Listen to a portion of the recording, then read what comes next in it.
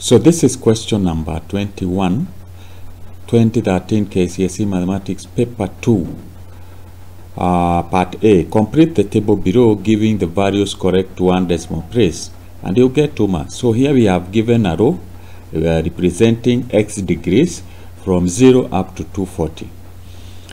Here we have a function 2 sine into bracket x plus 20 degrees.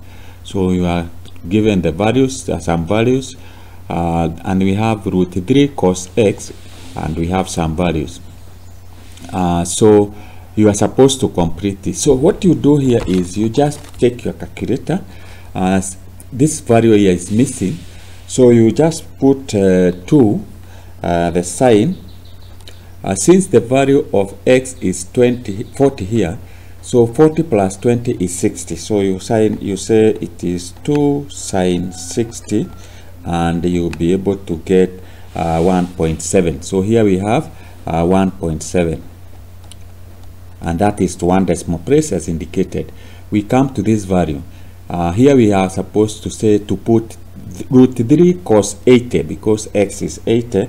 So you say root 3 cos 80, and when you do that, you'll be able to get 0.3 to one decimal place.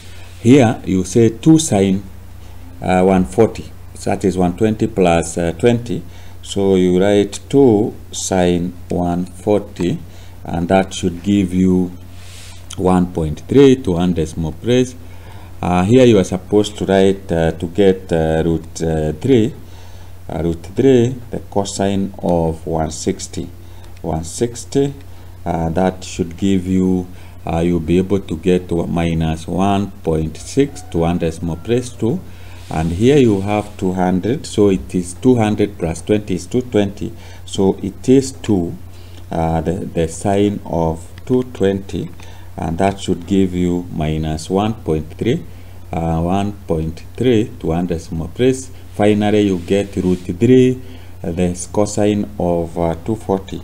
So we have root 3, the cosine of 240, and that should give you minus, that is, let's do it again, the root 3 cosine of 240,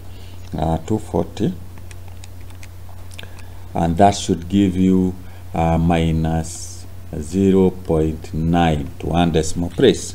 So with the help of a calculator, you should be able to fill this table easily.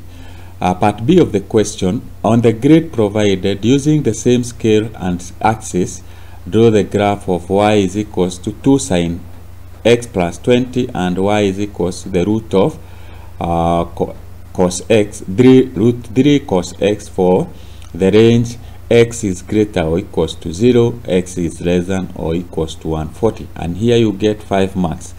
So let's do that on a grid in another page, so that will be, because here we don't have enough space. So this is the grid that I'm going to use to plot the two graphs. Actually here we should have y is equals to, so the highest value of y is 1.7 in the first one, and lowest is minus 2. The other one is, the highest is 1.7, the lowest is minus 1.6. So on the grid, we can say, if that we take that as our starting point, we put this is 1 and this is 2, and we say this is our y-axis. On the other side we have minus 1 and we have minus 2. The y-axis, we can say, the x-axis, you can say 40, from 0 to 240. This is 80, this is 120, this is 120, we have 160, we have 200, we have 240. Always plan your scale, these are degrees, always plan your scale to maximize the use of the space. And that is the one that will enable you to get correct values. So this is the value of x. Now we start with the first one. When x is 0, y is 1.7. So the 1.7, this is 1.5 1.7 is that point. Let's use 1.7 is there. You can use a dot or you can use an X like that, whichever you find convenient. I'm going to use dots. When X is 40, Y is 1. I think here we are. When X is 0, Y is 0.7. So that's where we have 0.7. When X is 40, it is when X is 1.7. When X is 80, Y is 2. When X is 120, Y is 1.3. 1.3 is there. When X is 160, Y is 0 there. When X is 200, Y is minus 1.3. Minus 1.3 should be there. When X is 200 and when X is 240, you get Y is minus 2. So we join these points to come up with a graph. Use your free hand and make your graph as smooth as possible. So this is a graph. You should come up with something similar to this or better than this. And this is a graph of Y is equals to the sine of X plus 20. These are degrees. So the other one is we plot the graph of the other one. So when X is 0, Y is 1.7. Y is 1.7. Y X 1.7. So 1.7 should be there. When X is 40, Y is 1.3. 40, 1.3 should be there. When X is 80, X is Y is 0.3. When X is 120, Y is minus 0.9, which is there.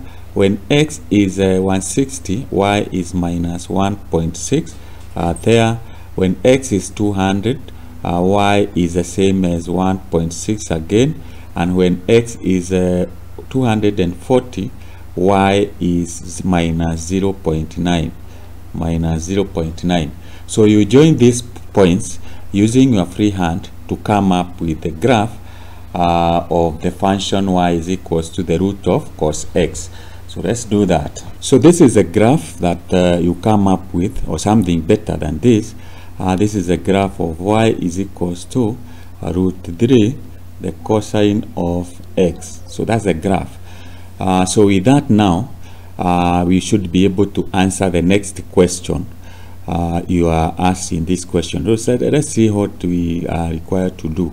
So going back to the question, we are told use a graph drawn in B above to determine the values of X for which 2 sine X plus 20 is equals to the root 3 cos X, and you get 2 marks.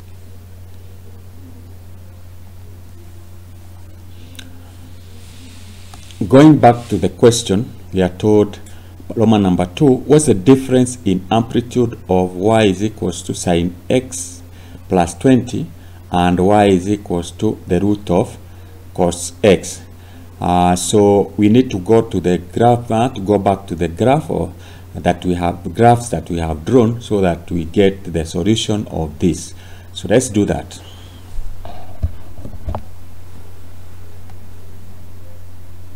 We are supposed to get the difference in amplitude of Y is equals to 2 sine X plus 20 and Y is equals to root 3 cos X. You get 1 mark. So the amplitude is the maximum height, the maximum in term from the x-axis, the maximum height. So we can say the maximum height here of the first one is 2. You minus the other one. You can either use this part, but you take the magnitude, or you can use this one. But here it is showing, because there is a curve, you can get the maximum. It is 1.7. 1.7, which you get, it is 0.3. So the difference in amplitude is equals to 3. That is, this is the amplitude. This is the amplitude from x-axis, the maximum, and the other one is is this one.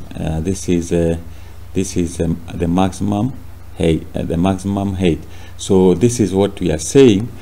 This is 2 and this is 1.7, and therefore the difference is 0.3, and there you get 1 mark. So this that's how you do that question. If you just follow it's a very easy question. If you just follow the process correctly, you should be able to score 10 marks. I hope you have followed.